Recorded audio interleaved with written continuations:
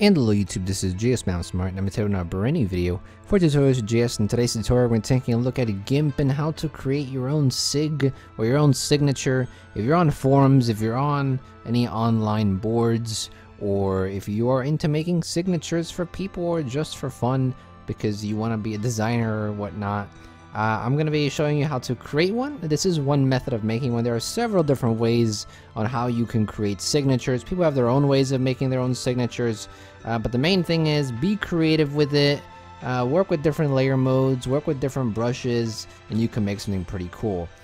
Now, here I have a picture of an Assassin's Creed character, and we're going to be making a signature out of him. We're going to be using this as our central figure. So we have that open as a separate image. What we're going to do is going to make a new image. So go to File, go to New, and we're going to make something maybe like 600 by 300. That tends to be a nice signature size. 400 by 200. I've seen 700 by 300, 700 by 400. A size like that. It has to be, the width has to be larger than the height, and that's kind of what a signature looks like. And it's kind of like this. So what we're gonna go ahead and do, this is a pretty old strategy. Several people use this strategy. They basically grab their subject here and they basically copy and paste it across the canvas here to create a nice abstract background. So that's kind of the method that we're using here, the approach. So we're gonna go ahead and go to our image here, and we're gonna go ahead and copy this. So Control C to copy. Gonna press Control V to paste. Go ahead and make it a new layer by clicking the button at the bottom left corner here. That will create a new layer. And we're gonna go ahead and scale this down so that's not so big. That looks maybe a bit bigger. That looks okay. And what you're gonna do is just kind of cover up the entire canvas here. And you can just duplicate this. You can make a bunch of duplicates here because you're gonna need quite a few of them. So don't be afraid to make 10, 11 duplicates like I'm doing right now. Just right click the layer, make a duplicate, and you should be good. And all you're gonna do is just move it slightly to the right and continue doing this until your entire image is filled up. And what we're gonna do is we're gonna go ahead and blur this and add some noise so that it actually looks like we have a nice abstract background. I think that's it, right? Oh, there's one more. Where can we stick this one?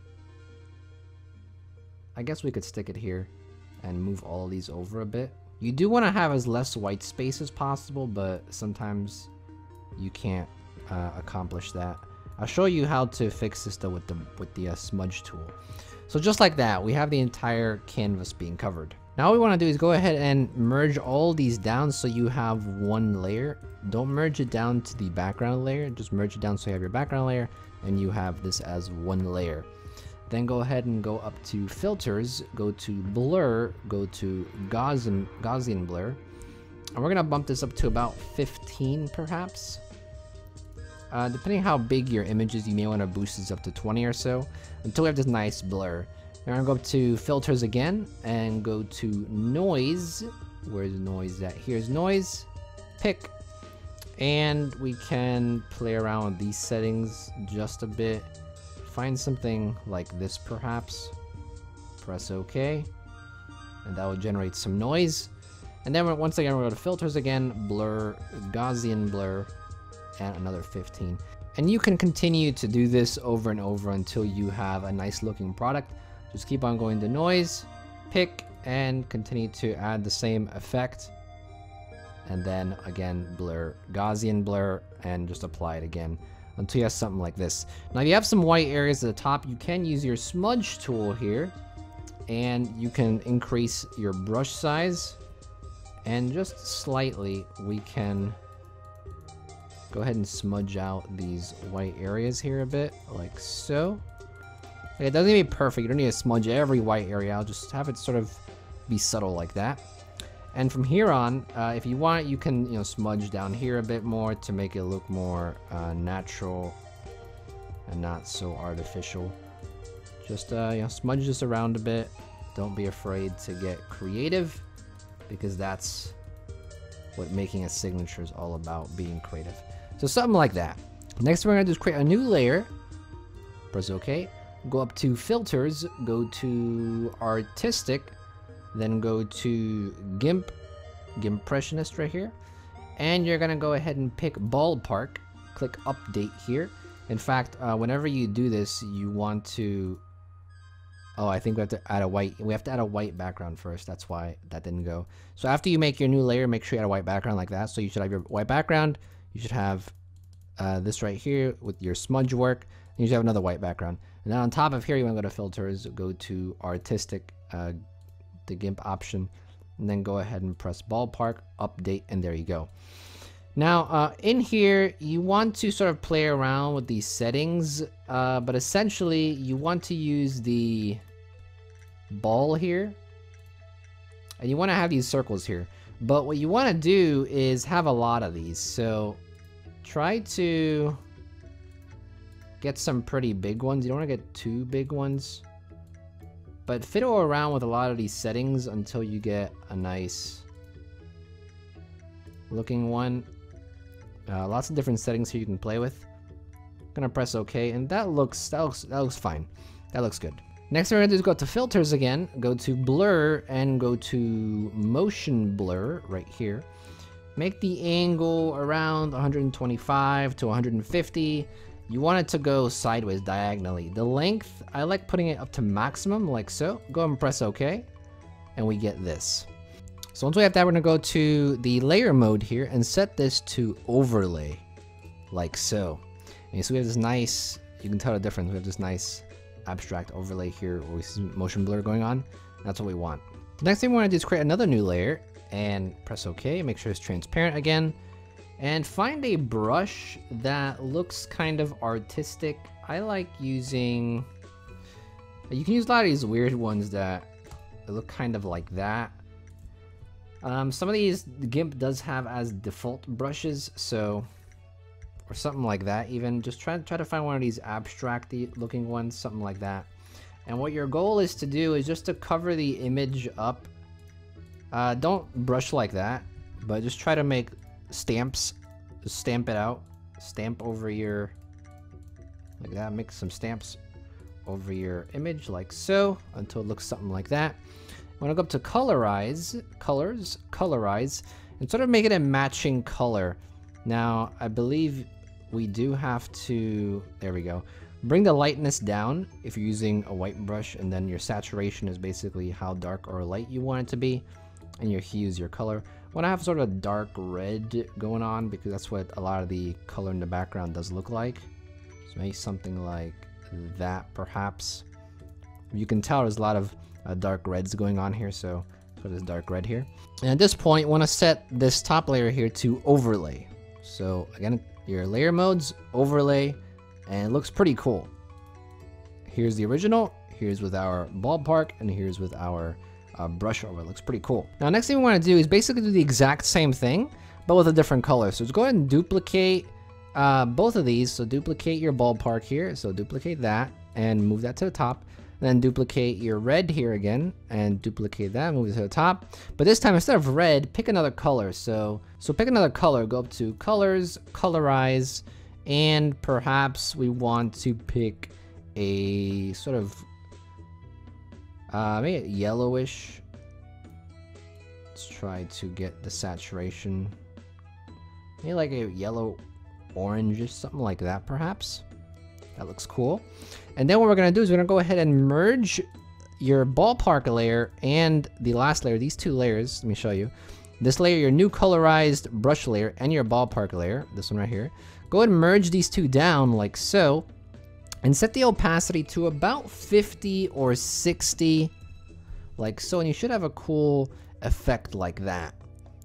And you know, this is all up to your preference. If you'd rather have a signature with this background or rather have a signature with this background, I prefer this one. It looks a bit more artistic.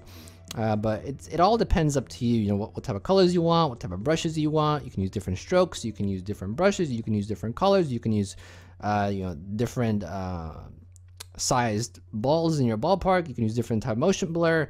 Try to customize it to the way you like it. Play around with the settings that we're using here. And after that, we're gonna go back to our render here. Go ahead and copy it again, paste it again, make it a layer again, and just go ahead and bring it down. Size it to the way that you want. I think we'll size it like that. I kind of want to have his arms showing, so perhaps let's size it a bit more down like so. Scale it, and there we go, something like that. And to center this, we're gonna go ahead and grab our alignment tool here, and we're gonna center it like so. And maybe, do you want to bring this down a bit more? No, I think that's okay. Just like that. And then we're gonna go with this layer here. We're gonna go to layer modes and select screen. Screen like so. But what you can also do is go to colors, colorize, and colorize this to match. You can either leave it like this, which is fine, right? You can leave like that, which is fine, or you can colorize it to match the background. So we can, go up to colors, colorize, and we can perhaps pick a dark red again if we wanted to, something like that, and have something like that maybe. So you could do something like this, but I kind of like having the natural colors like that, so you can sort of recognize who it is. So you could do that. And then the last thing you want to do is obviously add some text. So we're gonna go ahead and make our black text here, and we're gonna type in, so GSmanimsmart, here we have our text. We obviously want to make this bigger, so let's go ahead and highlight this, make it size 20, size 30 maybe. Actually size 25, that should be okay. Size 25, and we want a different font, so let's go ahead and go find our fonts here. Just scroll through some of these. Oh, we have to have our text selected like so. There we go. And try to find a nice font that fits. Maybe something like, I don't know. It's finding the right font can be kind of annoying sometimes. Let's just pick this one for the heck of it. And what you can then do is, if you wanted to position it somewhere, you could. I'm just gonna leave it here. And then what you can also do is mess around with the layer modes. So here you can either pick something like multiply. Zoom in here. You could use multiply. You could use yeah, screen doesn't work here. You could use soft light, perhaps. You can also use overlay. Overlay is really good as well. See, overlay is really nice. But essentially, that's how you make a signature. Pretty simple, pretty easy. If you follow these steps, you can probably make very similar signatures like these. There's several other ways to make signatures, but I found this one to be really neat and easy for beginners. So hopefully you enjoyed the video. Hopefully you liked it. If you haven't subscribed to the channel yet, go ahead and subscribe. Lots of other tutorials on the channel. Lots of other GIMP tutorials, design tutorials, video editing tutorials, lots of other software tutorials. Any questions or comments, leave in the comments section down below. I'll definitely be down there answering any questions you have. And you can also donate $8 to my Patreon page if you want to do that. Anything as low as that, very helpful, very much appreciated. All you gotta do is click the card in the top right hand corner of the screen, and it'll bring you to the page. I also have a gaming channel, advice channel, vlogging channel, and a music channel. You want to check those out. Links in the description as well as on the end card. That's pretty much it. Thank you for watching as always. And this is GSmanimsmart. And I'll be back sooner than you think. Don't go anywhere.